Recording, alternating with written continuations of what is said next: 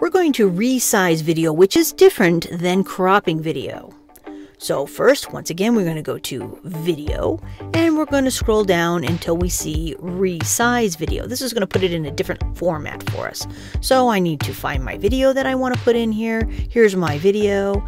And now I have all of these options. I can do it vertical. I can actually crop it and resize it for specific social media content. That's so cool too. And I can also zoom in and out just a little bit per section of the video. Another really great feature. Then I can download or put it in the editor for more cool stuff. Thanks for watching, and if you hit that subscribe button, you'll get more videos about Adobe Express.